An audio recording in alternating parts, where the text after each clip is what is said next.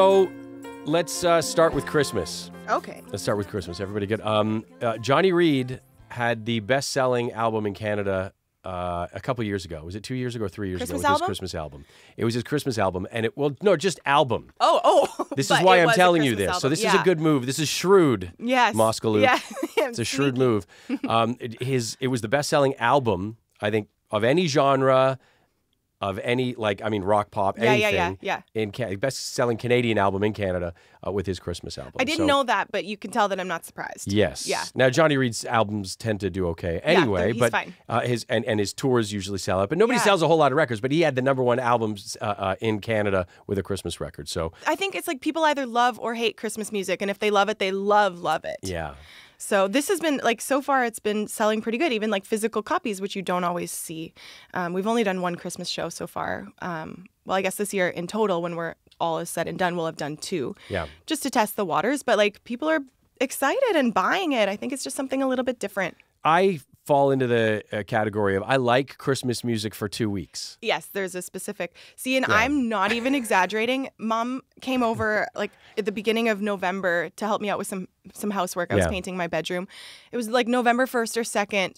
And I was like, what do you want to listen to? And she's like, is it too early for Christmas music? And I was like, it's just the 2 of us in the house. So no, it is not. What was it, November 2nd? Yeah, and all day. I'm not even kidding. We didn't get sick of it. We genuinely like it that much. Yeah. We're I like weirdos. Bing. Are we talking Bing Crosby? Anything. But my favorite is growing up, Mom always had the Kenny and Dolly record on repeat. So. Well, that's nice. I went to the bank the 1st or 2nd of November. And they had Christmas music on, and I was not happy about it. Yeah. I was like, Are you one of those people early. that's has to be after, November 11th or whatever? It has nothing to do with my birthday, but my birthday is on December 1st, and it was always kind of okay, we'll get into it after that because it wasn't. That sounds like it's out of self-interest. It wasn't really that. It wasn't. It just honestly, I like Christmas so much, and I like the whole family thing so much. It's just if it's longer than a month. You can't maintain the excitement for it.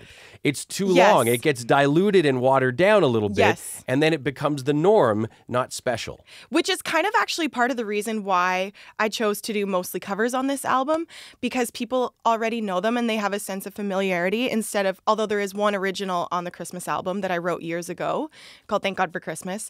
But everything else is a cover because you really only have, it seems like, this is not a stat, this is an opinion. I feel like you have 2.5 weeks of people's full attention with Christmas music. Yes, this is exactly right. Yeah. You are right. So that means Let's call that fact. Okay, it's a fact. So out of the whole entire year, you've got just that really tiny little sliver of a window. So I didn't want to make people go through the work, I guess, of kind of learning a new song that might sound unfamiliar. Plus, these songs are kind of just what I grew up listening to, and I feel like it's a good way to get to know me and my family in a strange kind of way. So yeah, I get what you're saying with that. And a lot of people feel that way, and I think it's fine. Yeah, it's not bah humbug. It really is. It doesn't come from that place. It comes from a place where I don't want it to be. For example, I worked at YTV, the kids network, for years and years and years, and it ruined Halloween for me for a little bit. Did they do it for way too long? Is that? No, because I was dressing up in costumes every week wearing stuff. So when Halloween came around, people were like, what are you going to be? I'm like, I'm not dressing up in anything.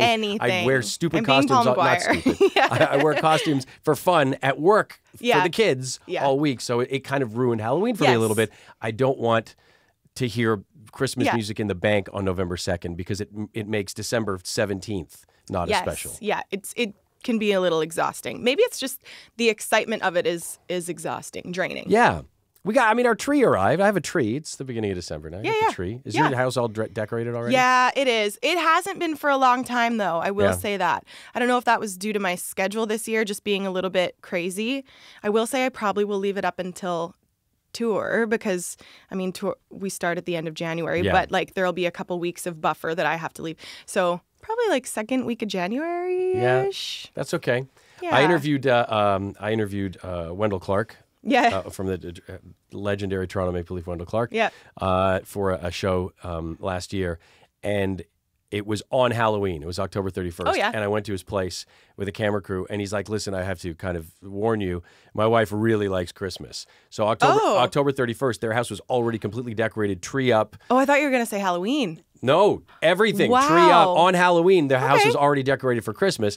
The staircases wrapped in, all the lights everywhere and all of that. And so when I was leaving the house, she was there. I said, Merry Christmas on the way out. It was Halloween. She laughed. That's cute. And I was just like, honestly, like, that's a little too much. I kind of agree. But I don't, in a sense, because if it makes you happy and like if that time of year you always feel happy, I know. Right? You know? But maybe in public, like that's in their own home. So if that, go for it. Maybe find something else but at to the make bank, you happy. Specifically at the bank. Specifically at the bank. But maybe it was also the thing that was like, I'm at the bank, I'm dealing with money. This all feels so commercial and corporate. Yeah, it feels like you're in like a weird scene or a commercial. Pre-spending guilt already. Maybe that's what it was. Maybe that's what it was. Oh, yeah. Okay, so... Merry Christmas. Merry Christmas. Thank God for Christmas. Wouldn't wanna miss this giving kind of spirit. Don't you wanna feel it? Eyes wide and open, digging up for hoping this is more than just a season. It's another reason to thank God for Christmas. Thank God for Christmas. You wrote that a long time ago? I did actually, yeah. I'm trying to think of like how old I would have been or how many years ago. Probably like, I'm guessing, probably like 5 or 6 years ago. Yeah. I probably It's a pretty smart title. Thank right? you. Little yeah. wordplay there. Yeah. Obviously. It wasn't meant to be like an actual like Christian thing or anything like that. But I mean, that's, traditionally the meaning of Christmas. If you believe in that stuff, then you actually have to thank God for Christmas. Yeah. His kid. Yeah. You're right. All that stuff, right? Pretty good. And these are just some favorites that you want to do. Little Drummer Boy. Yeah. Great. Parappa-Pum-Pum. Winter Wonderland. Yeah. Grown-Up Christmas List. I don't know that one. Oh, I'm so happy that you paused there because this one's an interesting story. Okay. That was the first song I ever sang live. Not the first Christmas song, that was the first song I ever sang live on my own. Grown-Up Christmas List. Yeah. All right. Why don't I know it? Well, I think it was originally done by Amy Grant. Okay. But I don't know how I stumbled upon it. I don't remember, but I do know that the version I stumbled upon was a Kelly Clarkson version. Okay.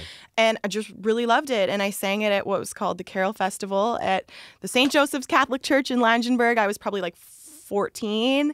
And my band teacher played piano for me and I sang and probably was horrible. And I was terrified. I was so scared. But so that's why I really wanted to include that one because I was like, there's probably a video of me somewhere doing that my mom holds probably like so close to her heart. And I was like, how cool to like come for full circle and just like years between and accomplishments and whether they're personal or career wise. So I just thought it was a really cool story. And it's a beautiful song. I can't think of a tougher room to play than your own high school. Oh, there isn't a tougher room to play than your own hometown, really, which sounds so wrong. Like people from my hometown probably hate that I say that because they're like, we're supportive. And they are. Of course. But that's why it's hard. But a teenager getting up in front of the school to sing a song? But you just like, those are the closest people in your life. Like you don't want to let them down. Yeah. And you could mess up and they wouldn't care, but you do. Oh my God. Yeah. It's scary. Santa Baby with Cassidy Pope. With Cassidy Pope. Yeah, we love Cassidy. We do. Yeah, she's so sweet. We actually have never met in person. More often than not, now when you see a duet, the people were not in the same room together. And I guess there was something special, super special about it years and years and years ago when you would see the video of the two artists meeting together. But in this digital age, it's just not a reality. Money, all of that stuff, right? The biggest one, to be honest, is money. I would say the second is scheduling and time, and third being location. We don't all live in one central. Contrary to popular belief, not all of us live like in Nashville. Yeah. So a lot of us do. Some of us don't. Whatever. It's great. But so actually, Cassidy, I got a FaceTime call one day randomly in like July maybe, and it was from Corey Crowder, who's my producer. So I didn't think much of it. I was just going to say hi, but I answered it and it was Cassidy, and she's like, "Hey, nice to meet you," and she was about to go in and record vocals and just wanted to chat and say hi and thank you, and so that was kind of cool. Do you like the way your voices sound together? I do. Yeah. They're very different. Yeah. It was funny, actually. Joel Stewart and I did a Christmas special together for radio, and he talked about listening to the album for the first time, and he literally thought that it was me. And he was like, "Oh, that's a cool thing that Jess is trying with her voice." And then he read the credits and was like, "Oh, okay." So obviously it sounds different enough, but yeah. He's getting old. His hearing's going. Maybe that's what it actually is. But yeah, it's cool. She adds a really fun like flavor, and it sounds buddy and exciting, and it's just really fun. And Paul Brandt. Yeah, I know him. You know him. You guys have worked together before. Yes. Not our first rodeo. But it's nice that you were able to put him on your album. The coolest thing about that is that the song that Paul is singing on is called "With Bells On," and it's a Kenny and Dolly song. So to me, that also comes full circle because my mom and I grew up listening to Kenny and Dolly's Christmas record when I was a kid. And so that's like one of my favorite songs. And we also, as a kid, grew up listening to Paul Brandt. That was a staple in our house. And he was my favorite male artist of that era, and still obviously to this day. And so to come so full circle that I get to record one of my favorite childhood songs with one of my favorite childhood artists is just it's still mind-blowing, even though he's a friend now. Were you in the room with him? No. God, what the hell? No, no, I was not. I know. So silly. Yeah. We've been in rooms together millions of times, and not that one. It makes sense these days. It really does. I mean, I'm trying to think of a single, like a song that's been on an album, aside from like my YouTube stuff where clearly we were in the same room. I don't think I've got Bobby Wills. I'm trying to think of any of these. Not once were we in the same room on an album. Tim Hicks is a track that he's got on the chart right now with Lindsay L. They weren't in the same room. No. Paul with Lindsay L. Not in the same room. Yep. No. Probably almost never. All the featured artists were BB Rexa and Florida Georgia Line together? Probably not. No. It's just the way it is. Just ruined the magic for the people. Well, no, but the song, it works. It makes sense. It's fine. And the music industry is tougher than ever. It really is. It's tougher than ever. Yeah. Okay, Sleigh Ride. We know this one. Yeah. Yeah, you do, right? I think I do. Yeah. Probably, I think so. to hear it. Yeah. And Mary, did you know, with Hunter Brothers. Yeah. Super cool. Yeah. I really wanted to bring in another Saskatchewan artist of some sort. And the Hunter Brothers and I talked about it actually while we were at Telemiracle. They sang on a song of mine called Past the Past. We did a specific version for Telemiracle that they did kind of sort of a cappella. We'd had JJ played a little piano, and it was beautiful. And I was like, oh man, just honestly, just kind of like spur of the moment. I was like, I texted Mike real quick and I was like, do you think I can ask them to be on my Christmas record? Like we'd already talked about, I wanted a lot of guests on this record just to kind of make it really fun. A family affair. Yeah, and that's what Christmas is about, is family and friends. So I kind of thought that makes sense on the record. So spur of the moment, I was like, this is beautiful. And I was like, do you guys want to sing on my Christmas record? And they said yes, and we kind of chose the song together. And that's one of their favorite songs. So that's why Mary Did You Know is on the Christmas record. It's one of their favorites. And it's hauntingly beautiful what they add to that song. It would not sound anything like that had they not been on it. And then your track that you wrote, Thank God for Christmas, and Oh Holy Night with Lovelocks. Yeah. Very nice, yeah. Well, you were there the day that we recorded that, think actually. I was. I lied. We were in the room together on that one. Oh, you were? Yes. Oh, good. It was for Live at the Edison. Yeah. We did that. Oh, you did? And we used that exact recording. It's Okay. it's a live recording. At the real love home, the weary world rejoices for yonder breaks a new and glorious morn. From the old CMT show, Live at the Edison. That's amazing. Yeah. Awesome. Yeah, that's the record. All right, there you go. And the 2 dates. We did one in Saskatchewan, actually, Right. in Yorkton. And how did it go? Really well. Yeah. It's scary. Christmas music is challenging. It's hard, like especially for the band. The chord progressions are not necessarily natural. They're not things that you use in like our regular Structure. scheduled. Yeah. Right, yeah. Yeah, so it's challenging. And again, with the 2-week period, it's not stuff that you listen to every year. So you have a shorter time frame to kind of learn it in a sense. I never thought about that before. Yeah, the I songs didn't either. they are created in a really different way, aren't they? Yeah, they're really challenging. And they come from all different eras of times, decades, whatever, right? Yeah, especially on this record, being that they're all covers. I chose some from the 80s or the 90s, and then who even knows, the 40s? I don't 20s even? I don't know. So the boys really, the boys being my band, really rose to the occasion and executed it perfectly and did a great job. And it was really fun. It was fun to be able to just do something a little different. We mixed in some, obviously the record is not an hour and a half long of live material. So we mixed in some of my regular original stuff, which was really fun. Yeah.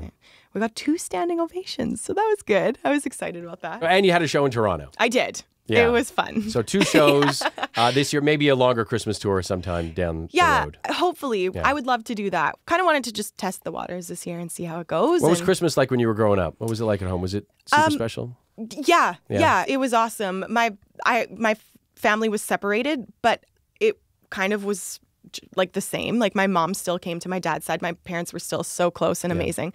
So it was busy, but I was fortunate in that all of my family was in the same town or within the same little vicinity, so we didn't have to travel. Yeah, you didn't have to get on an airplane. So we usually just woke up Christmas morning and did our thing just with mom and dad and my brother, and then we'd go to Grandma Diane's for brunch, and then usually that night we went to my mom's side and did that, and then went to bed. We usually opened one Christmas present on Christmas Eve. Yeah. Did you do that with your kids? No. All on Christmas Day? Yeah. I think, we haven't done it with them yet. I think I did. We got to open one when I was a kid, but I think it should all be on Christmas morning. Yeah, I don't disagree. I think we were just really impatient, and my mom didn't want to deal with that. Yeah. Okay, you can have one. Just one. Now go to bed. A little one. Open those pajamas. And then go to bed. Oh, clothes. Yeah, exactly. Thanks for doing this. Merry Christmas. Merry Christmas. Ho, ho, ho.